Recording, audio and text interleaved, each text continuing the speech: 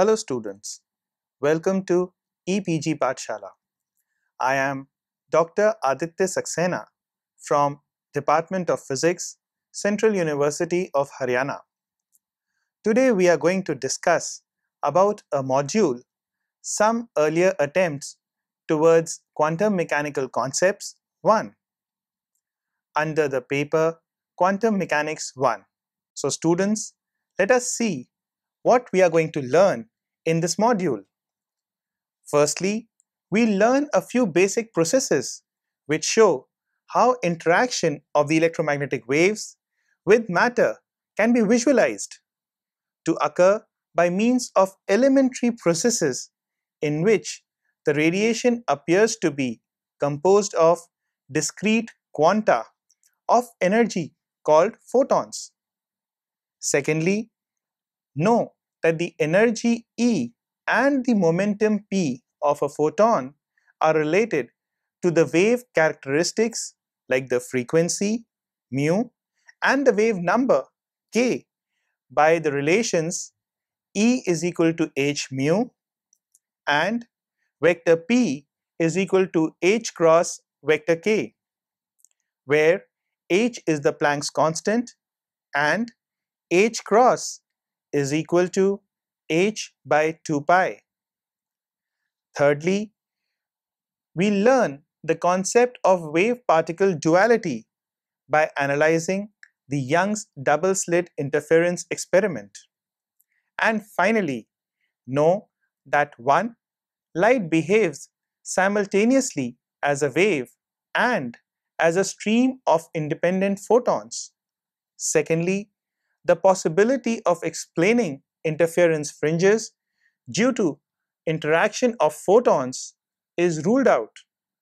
And thirdly, the wave nature of photons makes it impossible to detect through which slit a photon has passed to produce the interference fringes. It is only to enable us to determine the probability of striking the screen at a point. Now, coming to the subject of quantum mechanics. Quantum mechanics provides a mathematical description to understand the phenomena which occurs on a microscopic, that is, atomic or subatomic scale. In fact, the subject grew as a result of culmination of new and path-breaking ideas introduced to account for the observed phenomena which could not be explained on the basis of classical concepts. This module and the one that will follow it present a review of some of the basic concepts and ideas which lay the groundwork for a systematic development of the subject. So, to begin with, why quantum mechanics? The reason is that there were a number of phenomena that happened at the turn of the last century or which were discovered at the turn of the last century for which the classical theories were grossly inadequate to explain them. They were primarily the black body radiation, that is, the classical theories failed to explain the energy density distribution of the black body radiation. The second phenomena was the photoelectric effect.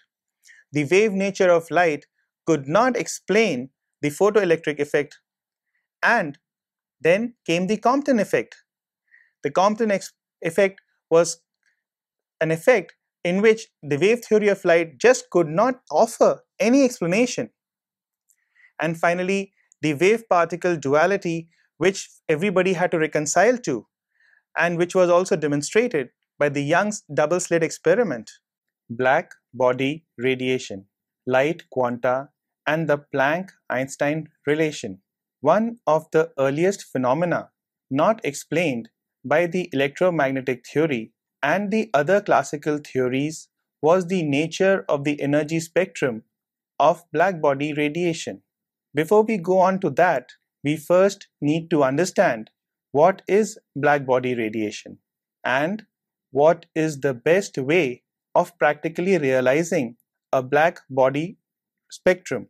As you know, a black body, by definition, is one which absorbs all the radiation it receives and does not reflect any.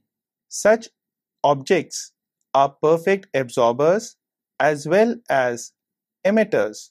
So, the best way to realize a black body is by making a hollow enclosure with a small opening, such as an oven. And this kind of a setup is the best way to practically realize a black body. Such a cavity with a small aperture through which radiation from outside may be admitted contains radiations emitted by the walls of the enclosure. Now, we can look at the figure to see what were the explanations given by the classical theory for black body radiation and how these theories were inadequate to explain the complete spectrum of black body radiation. As we can see in the figure, the plot of energy density distribution at different absolute temperatures as a function of wavelength. Now, if we look at this figure, what we see is that all the earlier attempts to explain the entire energy density distribution of the black body radiation could not completely explain this entire spectrum. In fact, the earlier theories could only explain part of this entire energy distribution spectrum.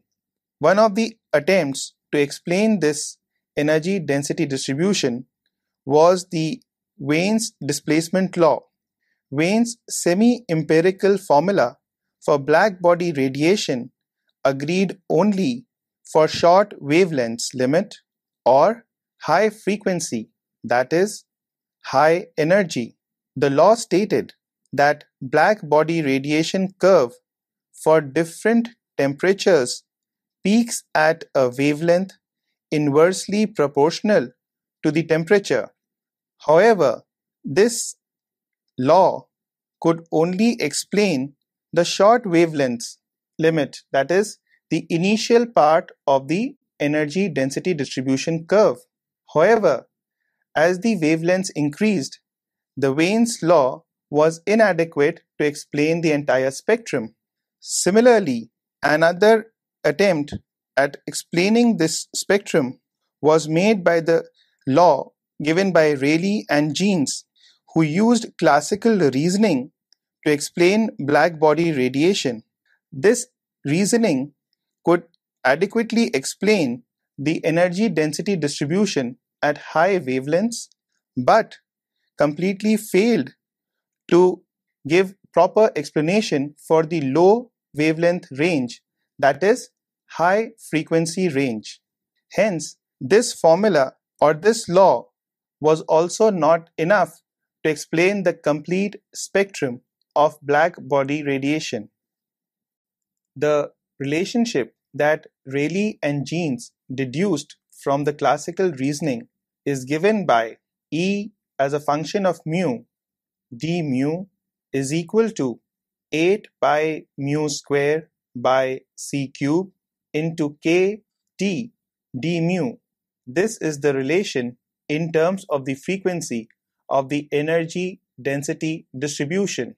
This relation can also be expressed in terms of the wavelength, that is, the energy density distribution can also be written in terms of the wavelength, which is given as E as a function of lambda d lambda is equal to 8 pi lambda to the power 4 kt into d lambda.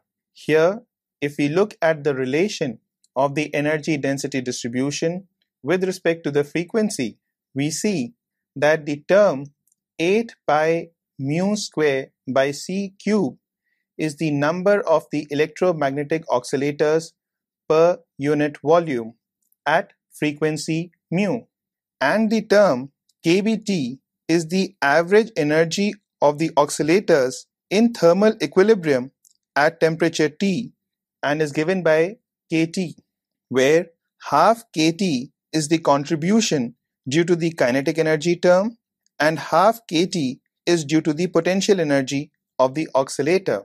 and kT represents the total average energy of the harmonic oscillator.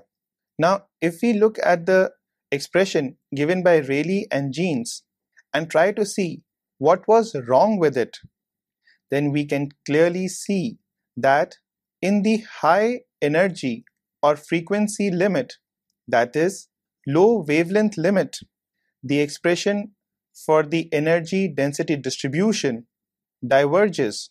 So you can see that the term 8 pi mu square by c cube, in that term, if mu tends to infinity, then the entire expression also tends to infinity.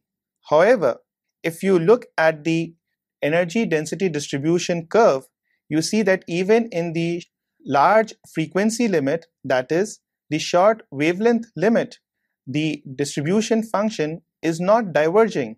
Thus, this theory given by Rayleigh and Jeans kind of proved to be inadequate, and this particular phenomena that for high frequency the energy distribution function diverges was called as the ultraviolet catastrophe. Planck's hypothesis of energy quantization and his explanation for the entire spectrum of black body radiation.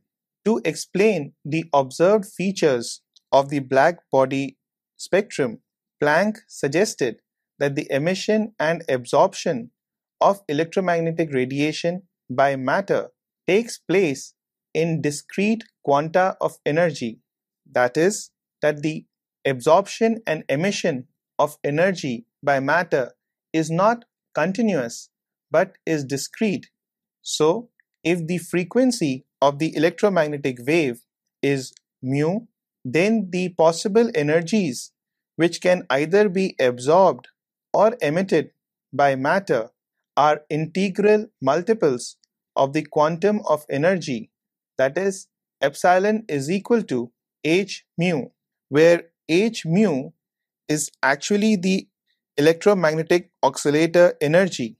So the expression that Planck derived using this suggestion, or rather using this theory that he proposed, was E as a function of mu is equal to 8 pi mu square by c cube into h mu upon bracket open exponential within bracket h mu by kBt minus 1 bracket closed. This is the expression for energy that Planck gave.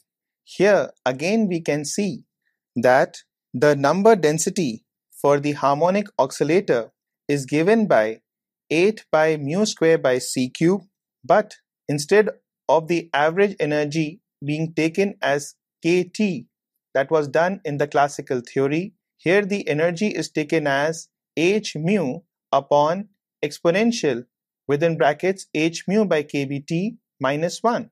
In this manner, Planck was able to explain the entire spectrum of black body radiation, and this was the first success of the quantum theory.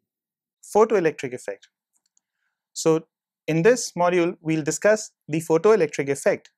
But before we go on to discussing the photoelectric effect, we first need to know what was the basis of this effect. So, Hertz demonstrated experimentally the electromagnetic nature of light waves, and this led to what is now known as the photoelectric effect. So, firstly, what is photoelectric effect? Photoelectric effect is basically a phenomena in which the photoelectrons are emitted from a metal surface when a light wave is incident on it. And there are three very important characteristic features of this effect.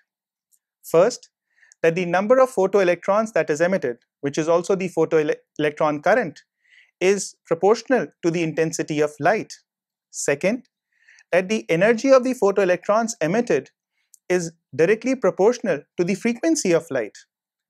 And finally, the time elapsed between the striking of the light wave to the metal surface and the emission of the photoelectron is hardly there. In fact, it's almost an instantaneous process, which means that the time lag is less than 10 to the power minus 8 seconds.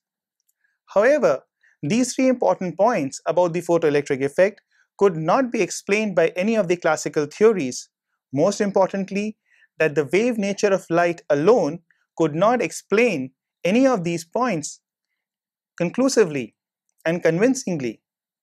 Thus, in 1905, Einstein showed how the phenomena of photoelectric effect, hitherto unexplained by classical theory, could be described in a simple way by considering a monochromatic beam of light not as waves but as bundles of light quanta of energy, h mu. Secondly, Einstein applied Planck's hypothesis and proposed that when a beam of light of frequency mu is incident on the metal, it takes a certain amount of minimum energy called the wave function, that is, W is equal to h mu naught, where mu naught is the threshold frequency to remove the electron from the metal surface. When the incident frequency mu, that is the frequency of the light wave, is greater than this threshold frequency mu naught, which is a characteristic of the metal, the ejected electron has a kinetic energy Ke given by Ke is equal to h mu minus W, where W, as defined above, is the work function of the metal surface and is found to vary linearly with the frequency of the incident radiation. But in contrast to the wave picture of light, it is independent of the intensity of light. Now, coming on to the second effect, which again demonstrates the particle nature of light, is the Compton effect.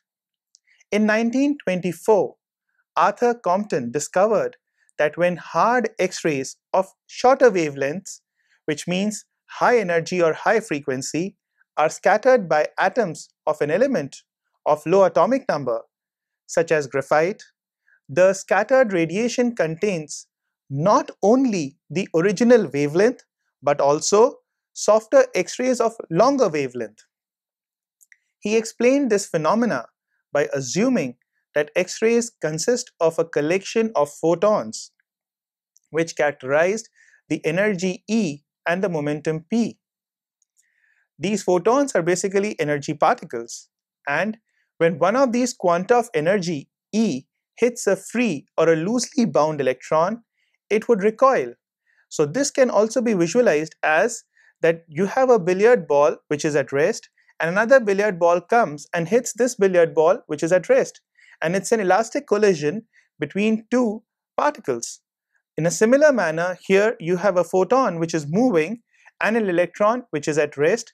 This photon comes and hits the electron and gets deflected, and the electron, because of this collision, also starts moving, and the collision on the whole is completely elastic. As a result, it would have an energy E prime less than E, that is, the energy of the incident photon is more than the energy of the deflected or the scattered photon, where E prime is the energy of the scattered photon and E is the energy of the incident photon. And after the collision, also the corresponding wavelength of the scattered photon, lambda prime, is greater than the wavelength of the incident photon, which is lambda. If we look at the figure which depicts the Compton effect and define the photon which is incident on the stationary electron to have an initial energy E and initial momentum P naught, this photon hits the electron and there is an elastic collision. Due to this elastic collision, the photon gets scattered at an angle theta with respect to the original direction in which the incident photon was moving. The momentum of the scattered photon is P1. The free electron, which was initially at rest before the collision happened, now starts moving with a momentum P2 at an angle phi with respect to the direction of the incident photon. Compton derived the expression for the change in the wavelength of the photon by considering this entire process as an elastic collision and using the equations of conservation of energy and momentum. The mathematics that he did led him to the relation delta lambda is equal to lambda 1 minus lambda naught, which is equal to h by mc into 1 minus cos theta. In this equation, lambda 1 is the final wavelength, lambda naught is the initial wavelength, and the expression h by mc into 1 minus cos theta does not contain any term of the wavelength. This means that the change in wavelength is independent of the initial wavelength of the incident photon. Also, this relation comes out to be positive because h, the mass, and the speed of light c, where h is the Planck's constant, all these three terms are positive, and the maximum value that cos theta can take is 1. Thus, since the change in wavelength can at best be 0 or is generally positive, means that the energy of the scattered photon will always be less than the energy of the incident photon, because part of that energy is transferred to the electron, which starts moving. Wave-particle duality. Light, in fact, exhibits a dual nature, that is, it exhibits a wave nature as well as a particle nature. The particle nature of light is amply demonstrated by both the photoelectric effect as well as the Compton effect. The big question then arises, what is light? Is it a particle or a wave? The answer to this is that it is both. When light is moving, it moves as a wave, but when it interacts with matter, it interacts as a particle, thus demonstrating both the aspects simultaneously. If we look at this figure, which shows the Young's double slit experiment, we see that the incident light passes through either of the two slits S1 or S2 and then hits the screen D. When this D screen is analyzed, that is, supposing if this screen D is a photographic plate and the pattern that the light leaves on the screen is analyzed, it is seen that it is an interference pattern. Interference is inherently due to the wave nature of light. However, how does one know that which of these two slits, that is S1 and S2, was the slit from which the photons went by? This is extremely difficult, or rather impossible to determine. But the photons of light pass through either of the two slits and then finally reach the plate D to give us an interference pattern. Inferences from the experiment of Young's double slit. Light behaves simultaneously as a wave and as a stream of independent photons. The wave nature, which appears to be an inherent property of photon, enables us to calculate the probability of the manifestation of a photon.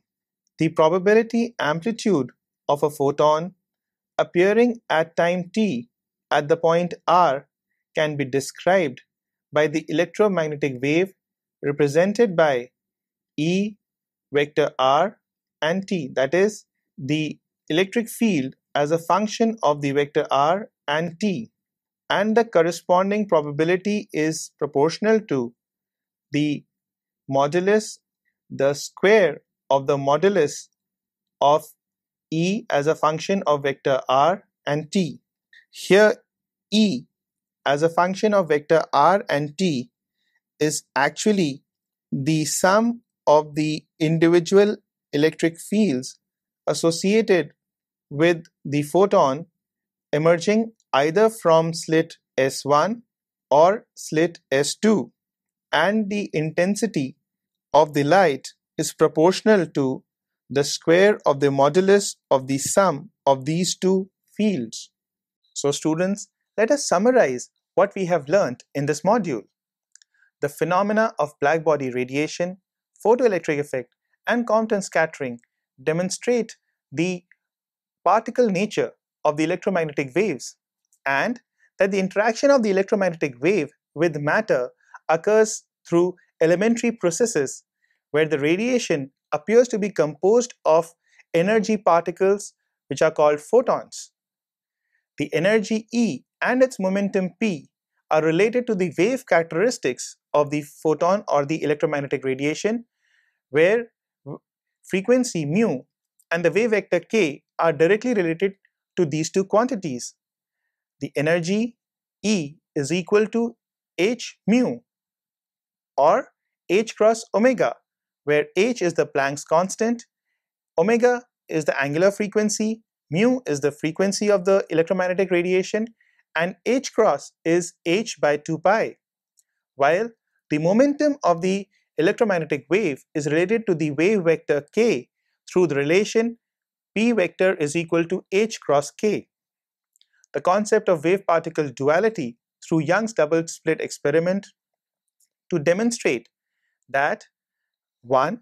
Light behaves simultaneously as a wave and as a stream of photons. The wave nature appears to be an inherent property of the photon, enabling us to calculate the probability of the manifestation of the photon. Second, the probability amplitude of the photon appearing at a time t at the point r can be described by the electromagnetic wave represented by E as a function of r and t, and the corresponding probability is proportional to the square of the modulus of the amplitude of E as a function of r and t. Thank you.